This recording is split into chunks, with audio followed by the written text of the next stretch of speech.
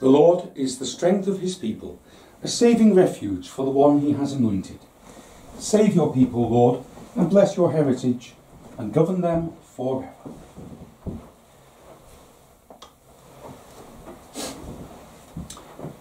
In the name of the Father, and of the Son, and of the Holy Spirit. Amen. The Lord be with you. Welcome as we come once again to celebrate these sacred mysteries, to hear the word of the Lord, and even though it is only spiritually, to welcome his presence into our homes, into our lives. As we prepare for this celebration today, we first call to mind our own sins and faults and failings. We ask the Lord for his mercy. Have mercy on us, O Lord, for we have sinned against you. Show us, O Lord, your mercy, and grant us your salvation. May Almighty God have mercy on us, forgive us our sins, and bring us to everlasting life. Amen. Lord, have mercy. Christ, have mercy. Lord, have mercy. Let us pray. Grant, O Lord, that we may always revere and love your holy name. For you never deprive of your guidance those you set firm on the foundation of your love. We ask this through our Lord Jesus Christ, your Son, who lives and reigns with you in the unity of the Holy Spirit, one God, forever and ever. Amen.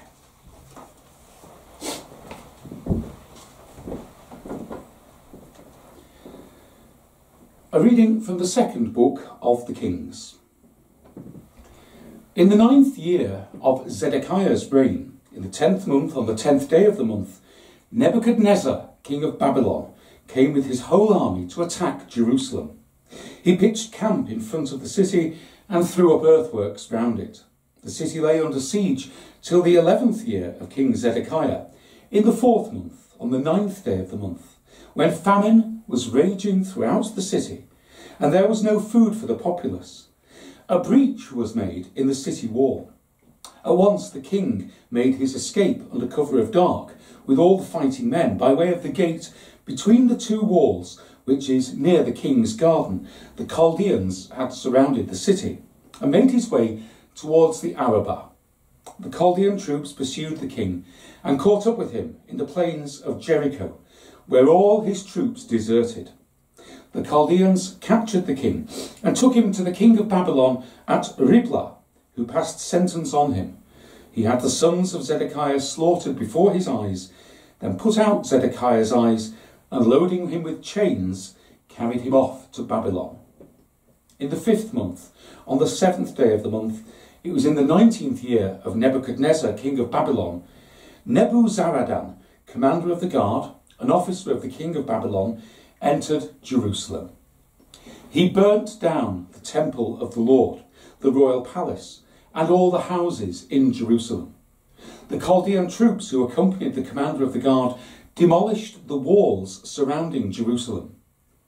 Nebuzaradan, commander of the guard, deported the remainder of the population left behind in the city, the deserters who had gone over to the king of Babylon, and the rest of the common people. The commander of the guard left some of the humbler country people as vineyard workers and ploughmen. The word of the Lord. Thanks be to God. O let my tongue cleave to my mouth, if I remember you not. By the rivers of Babylon, there we sat and wept, remembering Zion. On the poplars that grew there, we hung up our harps. O let my tongue cleave to my mouth, if I remember you not. For it was there that they asked us, our captors, for songs, our oppressors for joy. Sing to us, they said, one of Zion's songs. O let my tongue cleave to my mouth, if I remember you not. Oh, how could we sing the song of the Lord on alien soil? If I forget you, Jerusalem, let my right hand wither. Oh, let my tongue cleave to my mouth, if I remember you not. Oh, let my tongue cleave to my mouth, if I remember you not. If I prize not Jerusalem, above all my joys. O let my tongue cleave to my mouth, if I remember you not. Alleluia, alleluia, alleluia. The Lord is faithful in all his words and loving in all his deeds.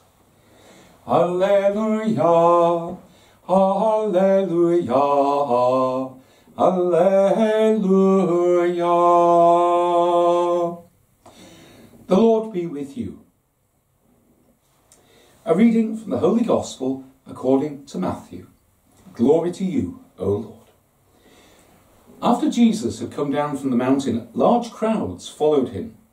A leper now came up and bowed low in front of him. Sir, he said, if you want to, you can cure me. Jesus stretched out his hand, touched him, and said, of course I want to. Be cured. And his leprosy was cured at once. Then Jesus said to him, mind you do not tell anyone, but go and show yourself to the priest, and make the offering prescribed by Moses as evidence for them. The Gospel of the Lord. Praise to you, Lord Jesus Christ. Our first reading and psalm today describe one of the most significant events in the Old Testament, one of the most significant events in the history of God's chosen people. The year we can actually identify exactly. It's the year 586 BC. And the city of Jerusalem has finally been captured and destroyed by the Babylonian king Nebuchadnezzar. This is a historical fact. This actually happened, and we have records of it all over the Middle East from archaeological ruins. But it's a huge event, a huge significance in the life of the people. That's revealed by the psalm that we had today. I'm sure that you felt those words were very familiar. This is one of the laments of the people in exile. After they had been carried away from their city of Jerusalem, after the kingdom of Judah had been destroyed and emptied, they became slaves in Babylon. And it was there that they endured many decades of exile, a time of sadness, a time of loss, a time of tragedy.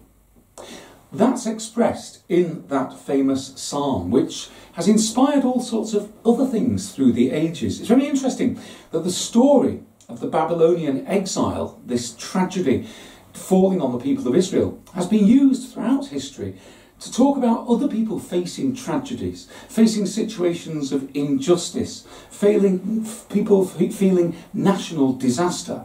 It's interesting how that's been expressed in music. Just two examples. Giuseppe Verdi wrote an opera called Nabucco.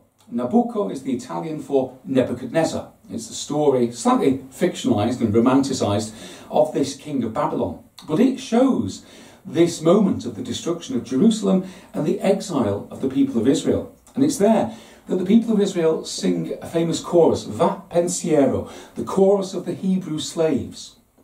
Interesting that when Verdi wrote that, it was taken up as an anthem by Italian people living in a situation of hardship, of national disaster and tragedy. It became something of an anthem of liberation and of hope. Another example that perhaps is more familiar to other people, perhaps reflects different tastes in music, is the song By the Rivers of Babylon, which was actually, it started off in Jamaica, but perhaps the most famous version of it is that by Boney M in this country.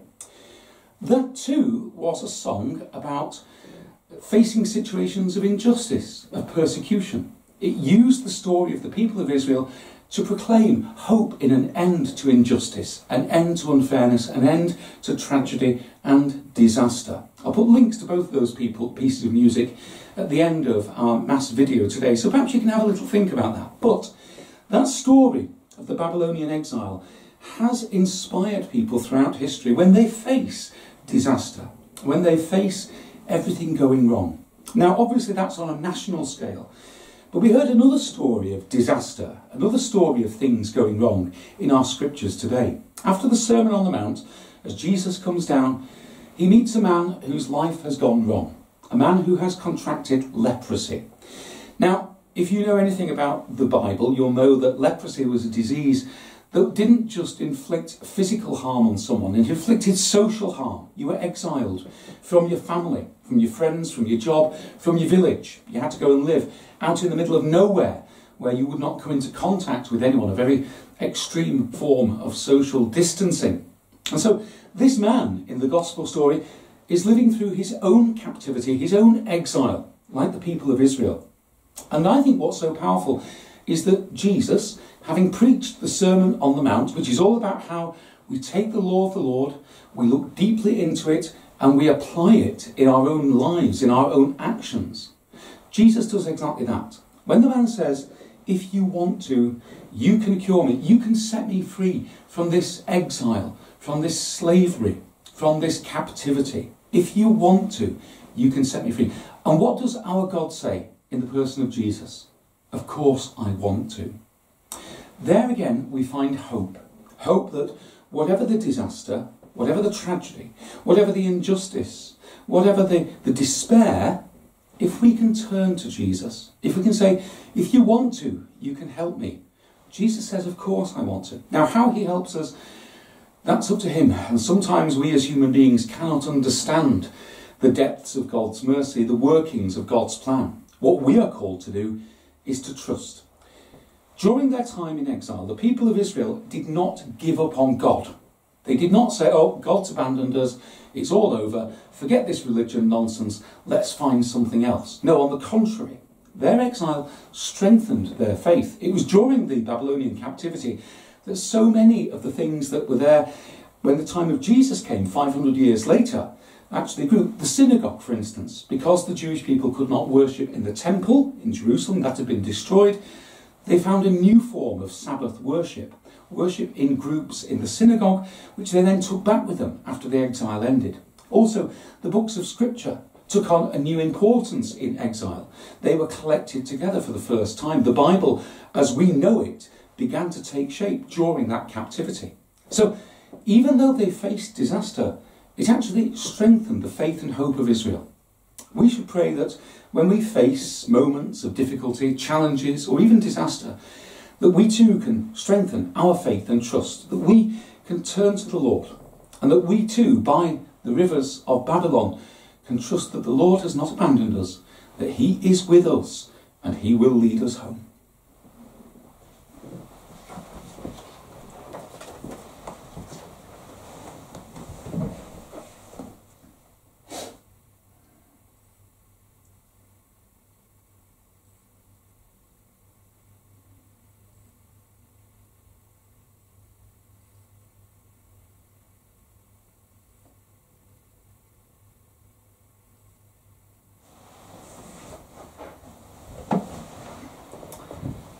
Now we think of our prayers for Mass today. And first, let us pray for all people facing tragedy, facing injustice or oppression.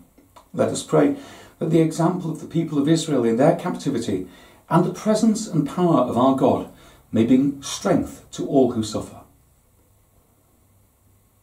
Lord, in your mercy, hear our prayer.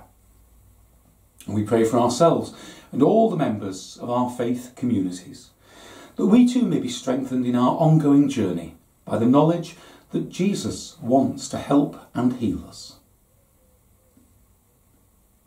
Lord, in your mercy, hear our prayer.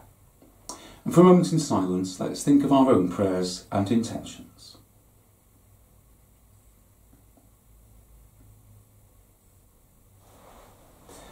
Loving Father, hear our prayers. You never abandoned your people, even though they turned away from you. Be close to us now and always, so that we may be strengthened by the knowledge of your presence. We ask all this through Christ our Lord. Amen.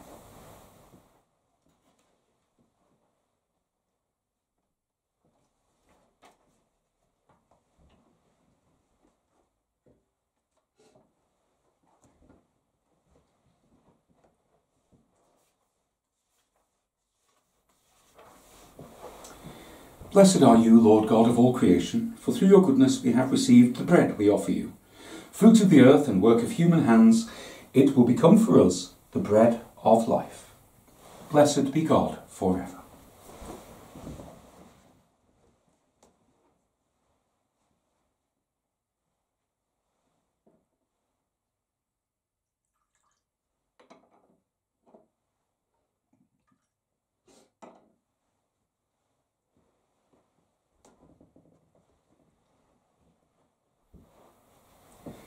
Blessed are you, Lord God of all creation, for through your goodness we have received the wine we offer you, fruit of the vine and work of human hands. It will become our spiritual drink. Blessed be God forever.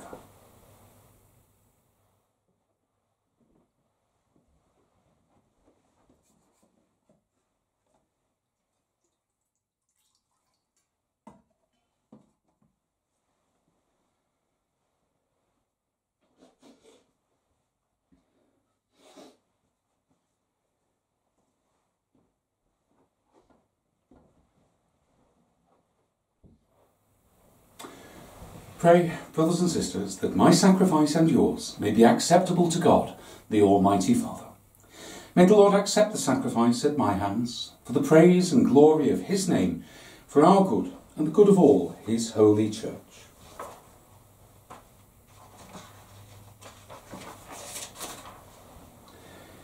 Receive, O Lord, this sacrifice of conciliation and praise, and grant that, cleansed by its action, we may make offering of a heart pleasing to you. We ask this through Christ our Lord. Amen. The Lord be with you. Lift up your hearts. Let us give thanks to the Lord our God. It is truly right and just, our duty and our salvation, always and everywhere to give you thanks, Father most holy, through your beloved Son, Jesus Christ, your word, through whom you made all things, whom you sent as our Saviour and Redeemer, incarnate by the Holy Spirit and born of the Virgin. Fulfilling your will and gaining for you a holy people, he stretched out his hands as he endured his passion, so as to break the bonds of death and manifest the resurrection. And so, with the angels and all the saints, we declare your glory, as with one voice we acclaim. Holy, holy, holy Lord God of hosts, heaven and earth are full of your glory. Hosanna in the highest. Blessed is he who comes in the name of the Lord. Hosanna in the highest. You are indeed holy, O Lord, the fount of all holiness. Make holy, therefore, these gifts, we pray, by sending down your Spirit upon them like the dewfall, so that they may become for us the body and blood of our Lord Jesus Christ. At the time he was betrayed and entered willingly into his passion, he took bread, and giving thanks, broke it, and gave it to his disciples, saying, "Take this, all of you, and eat of it. For this is my body, which will be given up for you."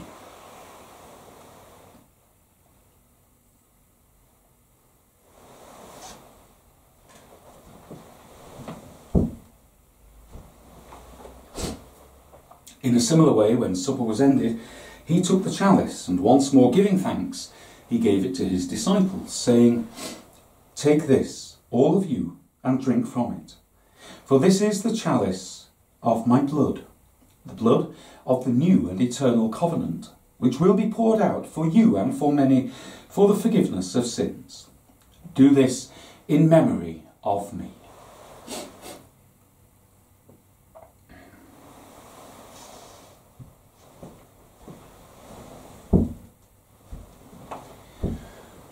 The mystery of faith.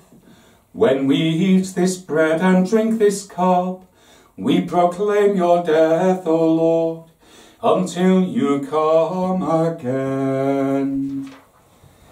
Therefore, as we celebrate the memorial of his death and resurrection, we offer you, Lord, the bread of life and the chalice of salvation, giving thanks that you have held us worthy to be in your presence and minister to you. Humbly we pray that, partaking of the body and blood of Christ, we may be gathered into one by the Holy Spirit. Remember, Lord, your church spread throughout the world, and bring her to the fullness of charity, together with Francis, our Pope, and John, our Bishop, and all the clergy.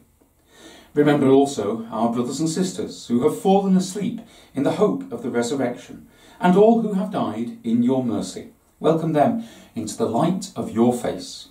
Have mercy on us all, we pray, that with the Blessed Virgin Mary, Mother of God, with blessed Joseph, her spouse, with the blessed apostles, and all the saints who have pleased you throughout the ages, we may merit to be co-heirs to eternal life, and may praise and glorify you through your Son, Jesus Christ. Through him, and with him, and in him, O God, Almighty Father, in the unity of the Holy Spirit, all glory and honour is yours, forever and ever. Amen.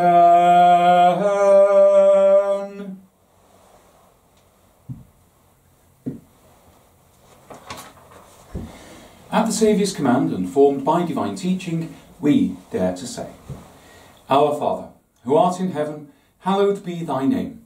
Thy kingdom come, thy will be done, on earth as it is in heaven. Give us this day our daily bread, and forgive us our trespasses, as we forgive those who trespass against us. And lead us not into temptation, but deliver us from evil. Deliver us, Lord, we pray, from every evil. Graciously grant peace in our days, that by the help of your mercy we may be always free from sin and safe from all distress, as we await the blessed hope and the coming of our Saviour, Jesus Christ.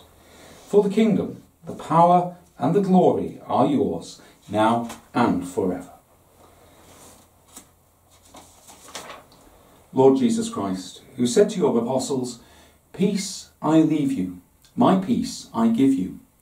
Look not on our sins, but on the faith of your church, and graciously grant her peace and unity, in accordance with your will, who live and reign forever and ever.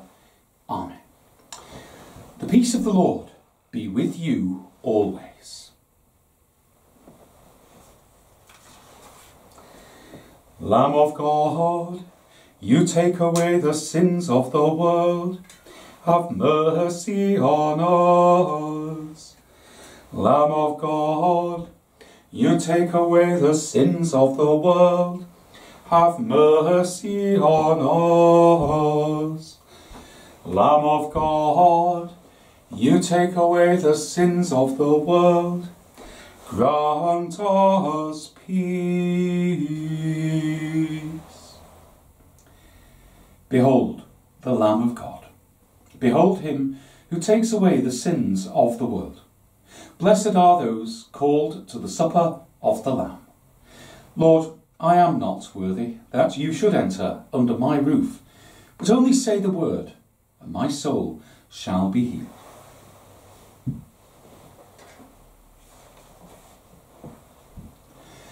The eyes of all look to you, Lord, and you give them their food in due season.